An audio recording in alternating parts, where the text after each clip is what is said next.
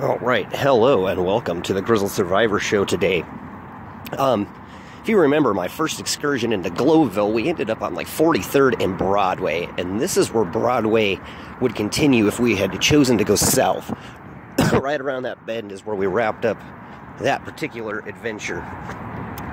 We're headed, there's like a demolition place right there, that's really cool. I know you're not getting very good, I know the camera's kind of having some problems finding its focus, but it's just because of the sunset. Once we get around the bend here, it should be a little bit easier.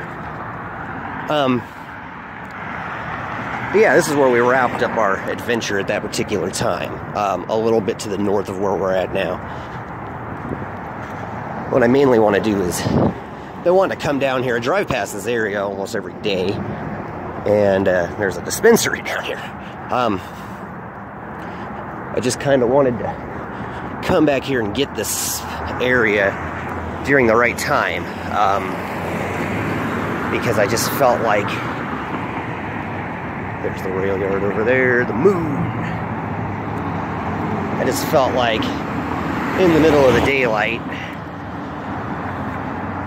it just didn't have that dramatic flair that we've all come to look for on the show.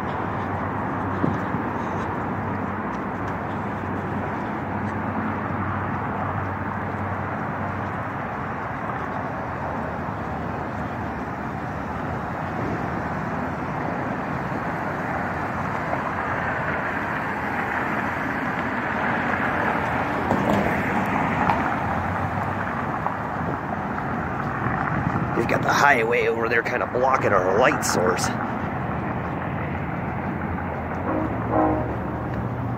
So here we are, this whole little back area here's the railroad that we saw in Globeville. See, might have to come back here in the light and make this a two-parter because this video is really not getting very good of a light source. Maybe I can up the light. Oh, look at that.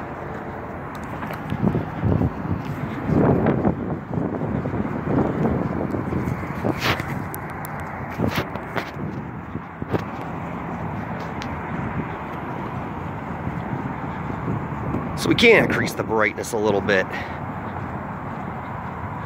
Just a skosh.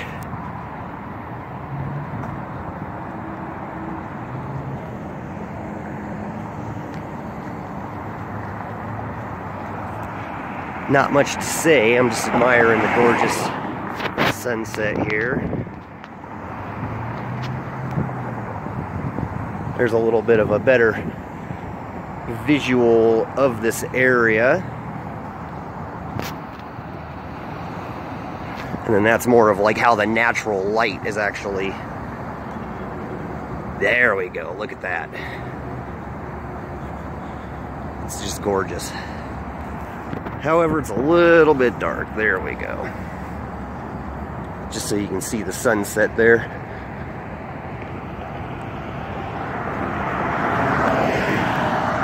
I really like this area. It'll connect you over to Park Avenue, and then you can use that to pretty much connect to 38th Street, or to go downtown there if that's where you were wanting to go.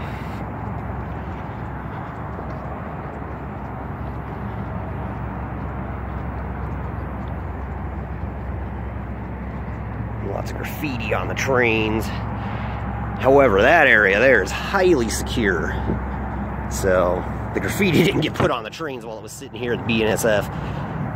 Whoever graffitied the trains did it while they were sitting in rural areas. And I mean, graffiti artists and us, well, we have a lot in common. However, we, as urban explorers, choose not to do anything besides document the areas that we go to. and graffiti artists choose to vandalize them. And thus they really break the primary rule of urban exploration, in my opinion.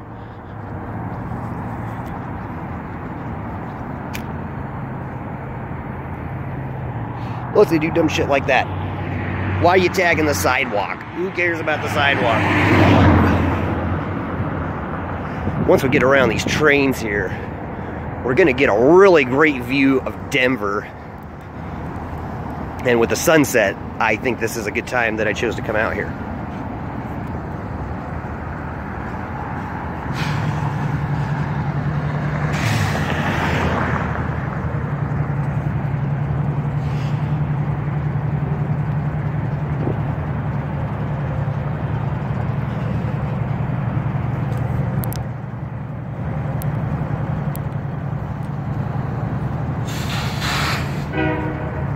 Kind of looking back the way we've came. There's the wall that separates the highway from here.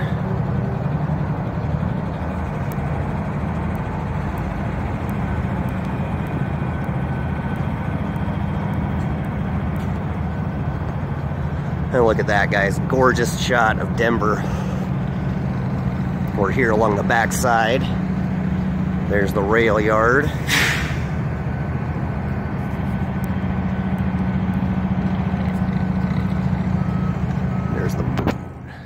Get all that in the shot.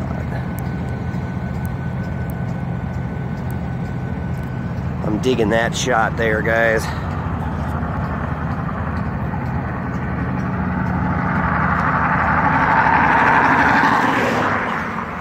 So I'm not really that well versed on railroads, and if someone watching the show can enlighten me, where I'm from, 100 miles north of where we're at now, the only railroad you see is the Union Pacific. Down here, you've got both Union Pacific and BNSF. Do the railroad companies use the same tracks? Or is it simply they go completely different places and that's why they're different companies? If you can enlighten me to that, I would be very happy to hear from you in the comments. And as much as I would love to go in there, that's basically just a prison sentence waiting to happen. And then there's a rundown old hotel over here. It's not abandoned. It's just like the type of place you would take a lady in the evening, if you get my drift. And that's where we'll turn around and head back to the car. I still have to drive home in rush hour, but I've been wanting to get to this spot for so very long now, because I really wanted to get this beautiful shot of Denver here and the sunset. There's the gorgeous sunset there.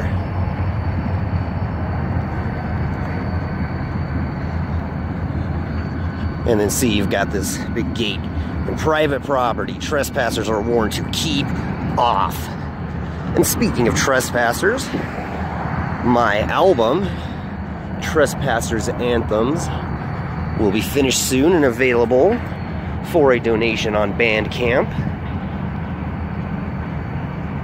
There's the rundown hotel over there. And then no trespassing there either. So let's cross the street while we have the opportunity to do so, and we'll wrap up today's adventure. Kind of give you a good view of how the other side of the pathway looks here while I talk your ear off. Also, if you go to my Patreon site, I have goals set, and one of the goals is to start reading the chapters of my book I'm working on via audiobook. And if that's something you'd be interested in hearing, help me meet my meager $50 a month goal. That would enable me to take a day off of work every month and work on videos and work on my book and work on my album and work on some merchandise for everyone. Shirts are coming, and unfortunately those won't be available for just a donation, but they're gonna be reasonably priced. Only $1 or $2 more than it cost me to make the shirts. I'm more interested in getting promotion than I am. Let's get that beautiful beautiful shot of Denver there. Then I really am in any sort of money so much right now. I mean, you know, I just value your support.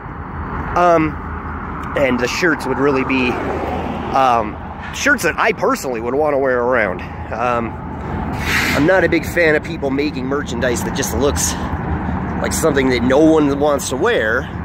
And I mean, everyone's fashion sense is different, but obviously if you're watching my show, you're probably interested in the same stuff I am. And so, you know, we'll see how the shirts do, and I'd love to make other merchandise for everyone as well.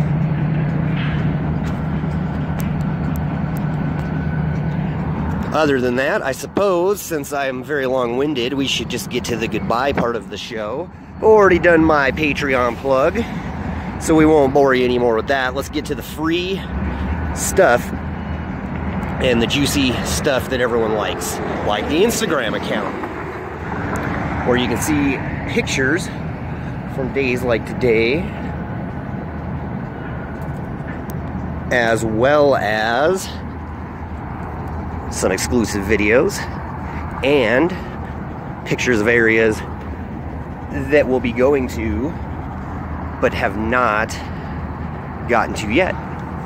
And if you want to stay notified of the new stuff that's happening, as well as articles that I post that I feel are relevant, news articles that I share relevant to the topic of, you know, environmental pollution and post-apocalyptic survival, I do share them on my Facebook page as well, providing commentary most of the time.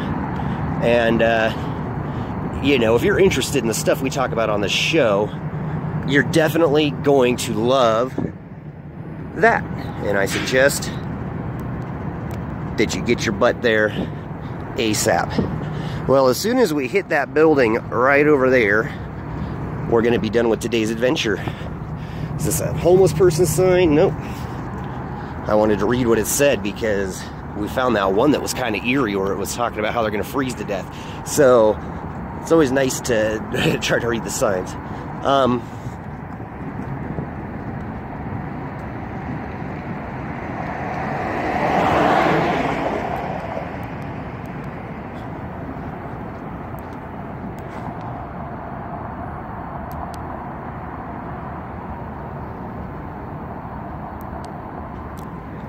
Getting some pictures here. I figured out how to take pictures on the phone while I'm recording. However, we do have a new GoPro on the way. This episode is actually not going to be released for a while after it was filmed. I'm trying to just get a huge backlog of urban exploration videos, and I'm pretty damn successful right now. What I need to do is really go through and sort them all out. So the phone will be going away eventually. You won't have to deal with these videos that are recorded on the phone, although it's been really handy, honestly, to have this thing. This whole phone is really pulling its weight since the GoPros have kind of been inoperable. Alright, well, we're parked right on the other side of the white building. More graffiti. And so, yeah, as much as I hate to do it, I gotta let you go on this beautiful autumn evening. But I do want to say thank you so very much for joining us as we walk through Globeville.